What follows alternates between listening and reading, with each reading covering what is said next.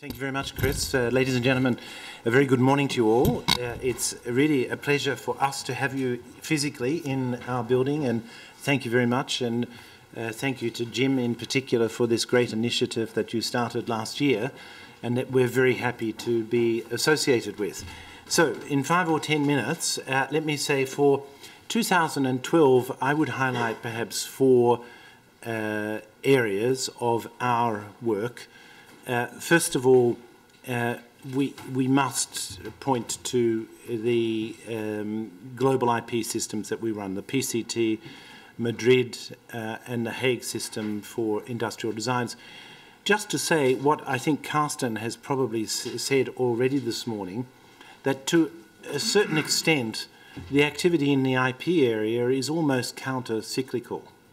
When you compare it to the fragility and uncertainty that prevails in the in the world economy, we find that last year our PCT applications went up by some 6.3%, for example, to around about 195,000 international patent applications, a lesser rise for Madrid trademarks and a lesser rise for designs. And for 2013, we expect a somewhat similar story, although the percentages will be a little bit different. And why is this? Because, well, we here located in Europe tend to think in European terms, but of course there are centres of growth elsewhere in the world, and we see this coming through in our global systems, and we see tremendous growth coming from Asia in particular, and we expect that only to continue.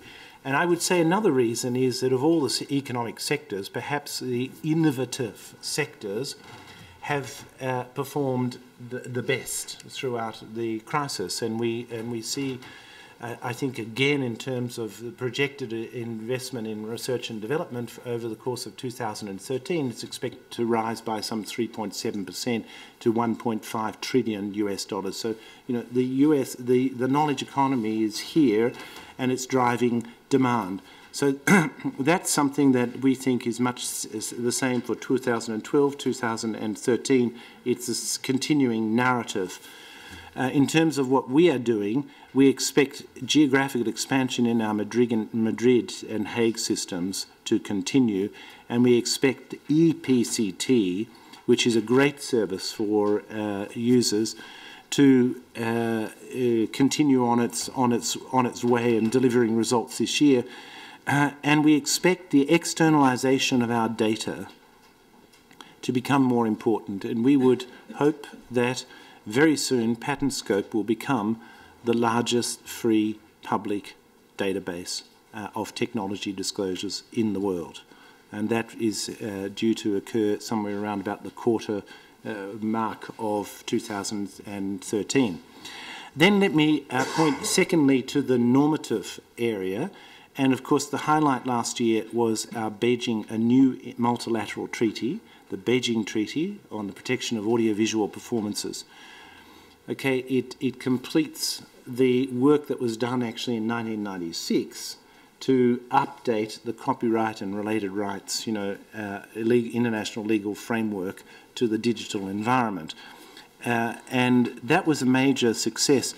And it's terribly important because I think that underlying that, as you all know better than we know, we have a situation in which we have global economic behaviour, and we have global uses of technology, but we have national, you know, regulatory frameworks for intellectual property.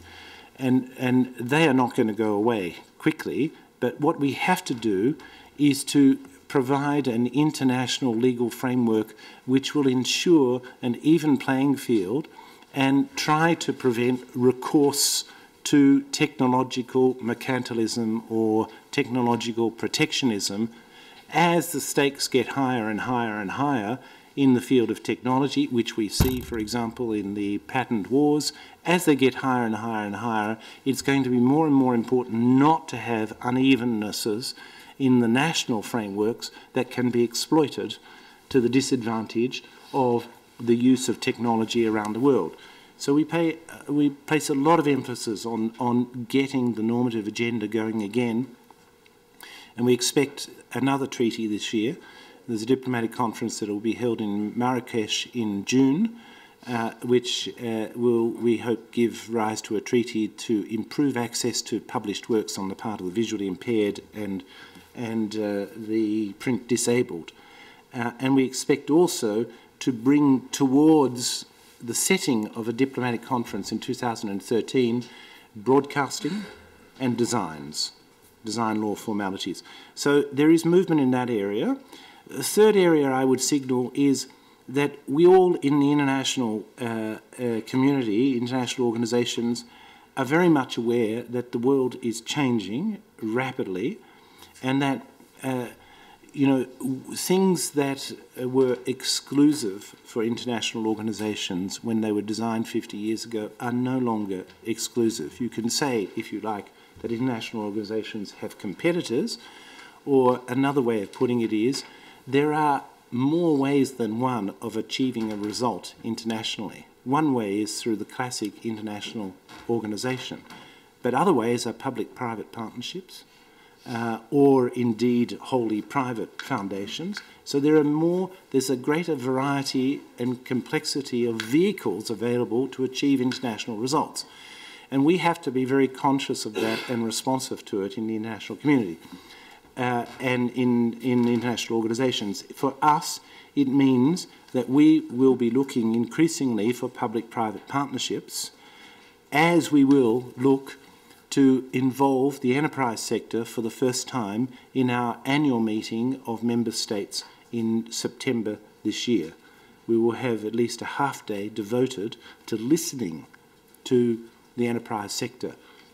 So this is a general transition that's occurring and one that we really want to ensure that we address.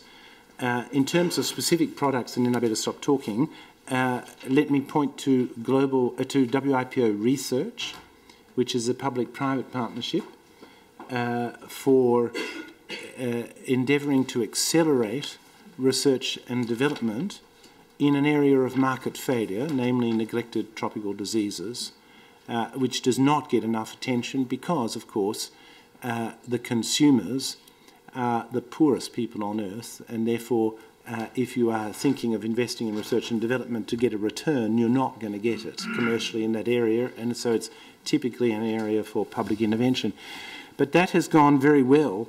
In the course of 2012, we expanded our membership considerably. The membership went from 30 to 62, 5 continents represented, and many good universities, public institutions, the National Institutes of Health of the United States, for example. And we have a database with 190 distinct contributions that have been made by 19 members to license free of charge technologies in this area.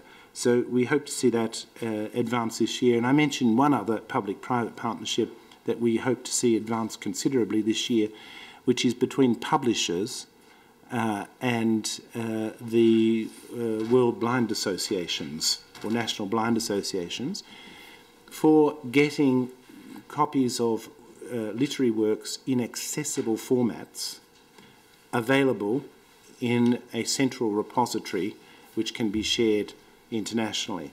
And this, we think, will make a very, very good contribution.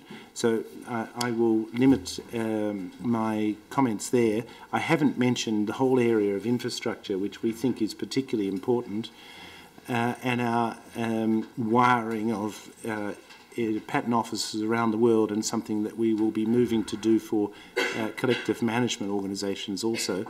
But we can perhaps draw that out in the discussion.